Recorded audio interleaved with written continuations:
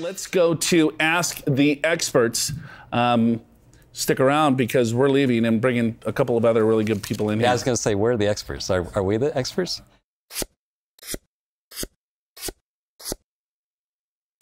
How do I determine a good time for selling my last positions in my stocks and mutual funds? Josh from Oceanside. Wow, perfectly timed question. So I'll just tell you when the loss is meaningful enough for you to create a tax savings. I mean, if it goes down a couple dollars, forget about it. But if it goes down a few hundred or maybe 1,000 or two, then you might want to take that loss. Next question. What do we got? Cindy from Encinitas writes, my husband and I have invested heavily in antiques and artwork. How do we account for those items in our plan for retirement? Ooh, that's an interesting question. What do you think, Joe? I don't think you do. I mean, if you have a bunch of antiques and artwork, you should be pretty set for retirement. Yeah. Right? I don't know. Well, I mean, I can tell you, so my dad loves gold coins, right? And he's invested in that. I wouldn't say heavily, but he invested in that enough to try to make this meaningful for him. And he found that when he bought gold coins, he paid a premium to buy it, and he got a discount when he sold it. So just be aware when you're buying kind of rare coins or antiques or things like this, artwork, you may be paying a premium and selling it at a discount. So it's very difficult. You know, so where would you go? Right, I got a stamp collection, Al. Yeah. Right? I never knew that. I don't. I'm totally making this up.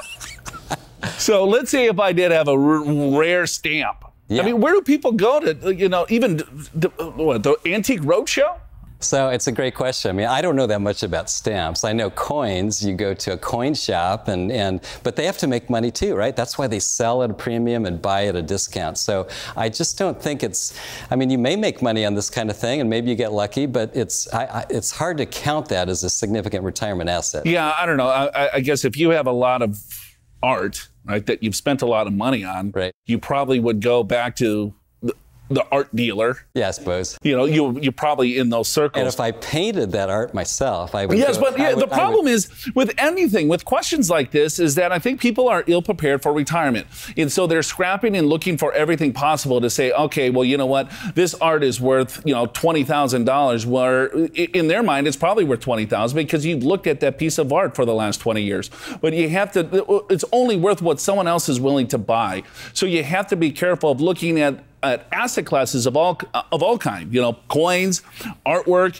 antiques, anything that's illiquid. You have to be careful when you're planning that for your overall retirement, because if it's not traded, you have no idea what the price is, and then that's where it can get fairly dangerous, I think. Yeah, and I think, Joe, I might add that if you have these kinds of assets and they are significant for you, just go ahead and discount them rather heavily for your own planning, because you may not get what you think you want out of it.